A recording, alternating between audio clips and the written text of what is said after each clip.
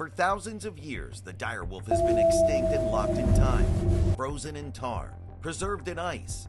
The magnificent beast of our planet's past, lost forever. Or so we thought. What if I told you that right now, 3 direwolves are alive on this planet that they haven't walked on in over 13,000 years? Their names are Romulus, Remus, and Khaleesi, and they're the resurrected direwolves. In 1993, a fictional movie showed us dinosaurs brought back to life through ancient DNA. Scientists scoffed. Impossible, they said. DNA degrades too quickly. What was once science fiction has become scientific reality. But how? A Texas company called Colossal Biosciences has achieved what many thought impossible. They've engineered the birth of 3 direwolf pups, creating living descendants of an apex predator that disappeared from our planet over 13,000 years ago. How did they do it? And more importantly, should they have? These seemingly innocent pups represent a turning point in human history. For the first time, we haven't just discovered a species, we've reversed its extinction. The critics have a point. What Colossal has created isn't truly a pure direwolf in the strictest sense. It's a genetically modified gray wolf with specific direwolf traits. Therefore, we need to understand exactly what these animals really are. But the science behind them is revolutionizing our understanding of genetics and extinction itself. Using DNA extracted from fossils, a 13,000-year-old tooth from Alaska, and a 72,000-year-old skull from Canada, scientists mapped the direwolf genome. They identified over 1,500 genetic differences between direwolves and modern gray wolves. Therefore, they selected 20 crucial genes controlling everything from bone structure to muscle mass. But editing these genes into living wolf embryos required technology that didn't exist even a decade ago. The embryos were implanted into surrogate gray wolf mothers, who gave birth to pups that look remarkably like their ancient ancestors, larger, with different skull shapes and muscle structures than modern wolves. If you're thinking this is just the beginning, you're right. Direwolves once ruled North America as apex predators, weighing up to 150 pounds with a bite force stronger than any living canine. Their sudden extinction left an ecological void that has remained for millennia. Therefore, bringing them back could theoretically restore lost ecological balance. But what happens when we introduce prehistoric predators into modern ecosystems? And direwolves are just the start. There's far more to come. Colossal's next project is even more ambitious, bringing back the woolly mammoth, a species that disappeared just 4,000 years ago. Therefore, if successful, they could help restore the mammoth steppe ecosystem and potentially slow climate change by preventing permafrost melt. But the ethical questions grow even larger with each species we consider reviving. The dodo bird, the Tasmanian tiger, both are on Colossal's revival list. As we watch Romulus, Remus, and Khaleesi grow, we're witnessing the dawn of a new era, one where extinction might no longer be forever. Therefore, the technology that created these wolves could eventually save species on the brink of extinction today.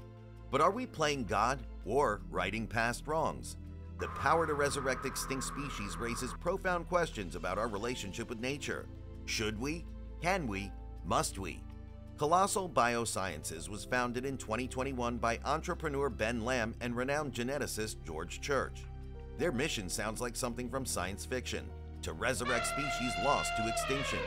Using cutting-edge CRISPR gene editing, ancient DNA recovery, and reproductive technologies, they've turned that fiction into reality. The Direwolf Project represents their first major success.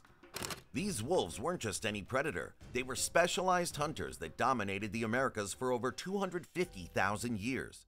Standing larger than today's gray wolves, with more powerful jaws and robust frames, they were perfectly adapted to take down the megafauna of the Ice Age. When these massive animals disappeared around 13,000 years ago, it wasn't just a species that vanished, it was an entire ecological function. Top predators shape ecosystems in ways we're only beginning to understand. They control prey populations, influence migration patterns, and even alter the physical landscape through what scientists call trophic cascades. This is why Colossal's achievement matters beyond scientific curiosity.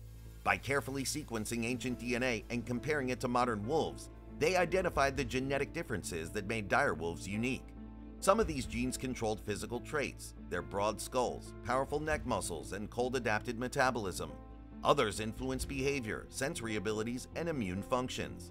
Using CRISPR-Cas9, the revolutionary gene editing technology that won a Nobel Prize in 2020, scientists precisely modified gray wolf embryos. They didn't replace the entire genome, that would be impossible with current technology.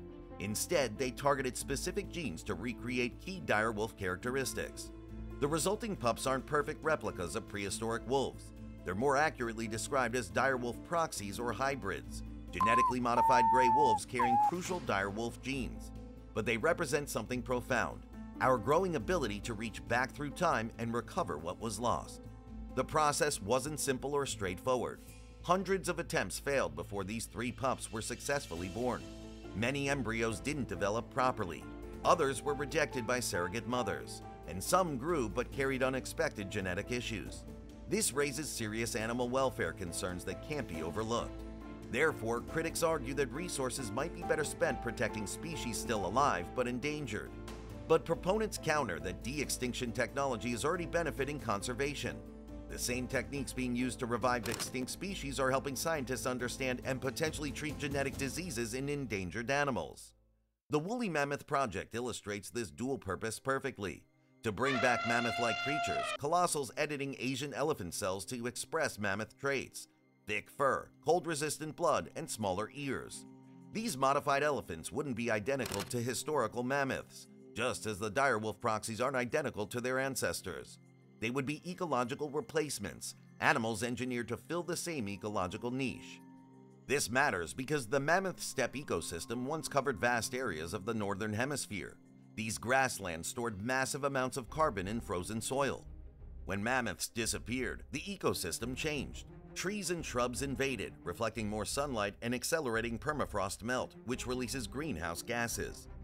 Therefore, mammoth-like elephants could potentially help mitigate ecological changes by restoring this ecosystem. But the project faces enormous technical challenges. Elephants have 2-year pregnancies and complex social structures that make breeding programs difficult. The dodo bird project presents different challenges. This flightless bird from Mauritius went extinct in the 1600s, killed off by sailors and introduced predators. Genetically, it was related to pigeons and doves, making the Nicobar pigeon its closest living relative. Colossal plans to edit pigeon genomes to express dodo characteristics, creating birds that could eventually fill the dodo's former ecological role. But what was that role? Dodos evolved in isolation on Mauritius, and their ecosystem has changed dramatically since their extinction. Some plants they may have helped propagate through seed dispersal are now in danger. Therefore, bringing back dodo-like birds could potentially help restore these plant species. But Mauritius today has introduced predators and human development that would make reintroduction challenging. The Tasmanian tiger, or thylacine, presents yet another set of considerations. This marsupial predator was hunted to extinction in the 1930s, accused of killing sheep. Unlike the direwolf or mammoth, people alive today saw living thylacines. There's even film footage. The last known individual died in a Hobart Zoo in 1936. Because its extinction was so recent and directly caused by human persecution, many feel a moral obligation to bring it back. Genetically, it was a marsupial related to Tasmanian devils and quolls. Therefore, Colossal plans to use these related species as genetic templates and surrogates. But the thylacine's former habitat in Tasmania has changed, with invasive species and development altering the landscape. These projects raise profound ethical questions. Is creating genetically modified animals to resemble extinct species actually de-extinction? Or is it creating something entirely new? Do we have a right to manipulate the genomes of living species to recreate lost ones? And if we succeed, what responsibility do we bear for these revived species? We are at a crossroads. Humanity is racing forward with AI and artificial intelligence, and at the same time, we're reaching back into the deep past, trying to correct our mistakes, or maybe recreate the wonders we've lost. Which direction are we heading? Forward into the future, or backward into a science fiction reality made flesh? For now, Romulus, Remus, and Khaleesi remain in a research facility, carefully monitored as they grow. Scientists are studying their development, behavior, and health.